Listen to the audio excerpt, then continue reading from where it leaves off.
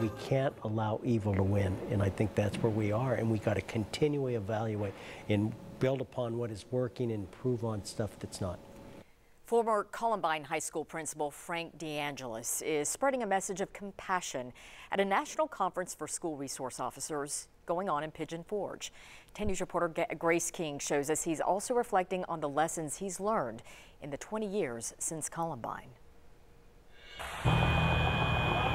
April 20th, 1999. They're running over toward Pierce Street now. A day that plays on repeat for former Columbine principal Frank DeAngelis. We joined a club that no one wants to be a member. 13 dead, 12 students, and his close colleague, Dave Sanders. There's nothing we can do to bring back our kids, our loved ones, the people that are so precious to us. Instead, he's making it his mission to share a message of preparedness.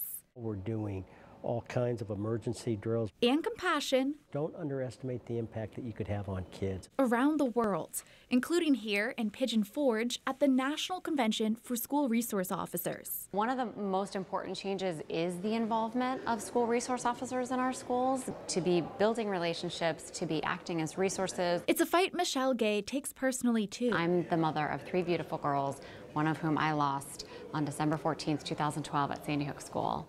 Her daughter Joey was just 7.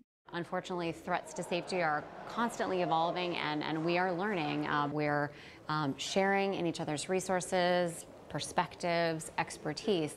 Expertise from decades of lessons learned. We were able to turn pain into healing and, hatred into love, and ignorance and into enlightenment. But let's do it in memory of, Joey and Emily and the 13 from Columbine.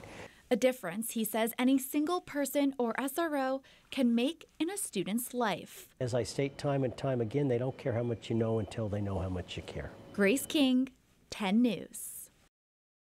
DeAngelis also says he would support tearing down Columbine High School. He fears the building is a common target for threats and a place of fascination for wannabe copycat shooters.